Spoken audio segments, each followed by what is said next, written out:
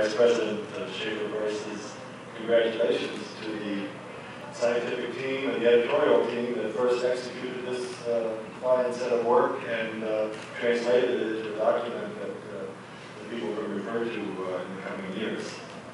The partnership between ADB and IRRI has been really a wonderful partnership over the years.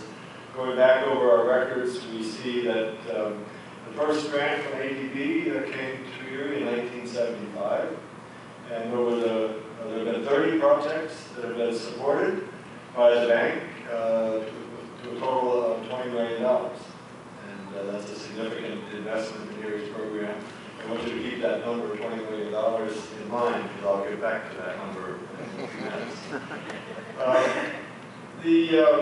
Certainly the partnership with the ADB and IRRI is something that I've personally been involved with, something that I was able to benefit from in my research agenda when I was at IRRI as a research scientist and had a real job. We had a early 1990s something called the Rain-Fed Lowland Rice Research Consortium that was created. It was funded by the Asian Development Bank, and that program focused its efforts in the rain-fed areas of rice production in Asia. And we embarked on a number of projects because we had funding from the bank. The people said we were crazy, they would never work. One of those is flood-tolerant rice, which you think is happening around the Laguna today. It's certainly something that is relevant. But now, more than 15 years later, we have flood-tolerant rice varieties that are being disseminated across South Asia. They're being adopted by farmers at a record rate.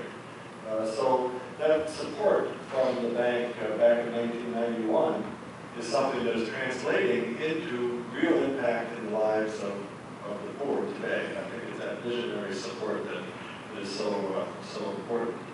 Likewise, the Asian Rice Biotechnology Network that the banks has supported for a number of years.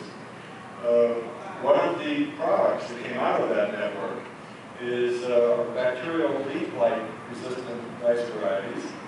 And not coincidentally, the estimated impact of those varieties in China, the Philippines, Indonesia, and India today is estimated at $20 million per year. So think of the $20 million total investment in IRRI, and just in one project, the impact is already quantified at $20 million a year. The impact of the flood-tolerant varieties is going to be astronomical. So the bottom line is that the investments that the bank has made in IRRI and its partners are tremendously good investments. Another example of the vision of the bank, banks aren't normally known for vision, by the way, so I'd like to compliment again the bank staff on this, is supporting hybrid rice research. Hybrid rice in the mid-90s was considered to be something that really wasn't ever going to work in the tropics. But the bank invested in that, and now we have a rapidly growing hybrid rice industry in the tropics. And the private sector is joining now with IRRI and with others to take this technology to a scale that will make a big difference in productivity around the region.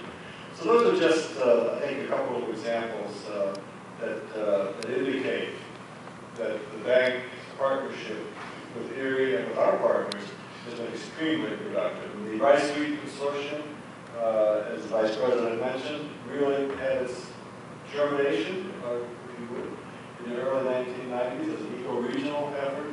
The bank has been supporting steadily since then, and we see now, again, after almost 20 years of support, an outstanding record of accomplishment, very relevant technologies being taken up by farmers, serving the natural resource space, in a position to deal with some of the challenges that climate change, declining water availability, et cetera, are putting forward.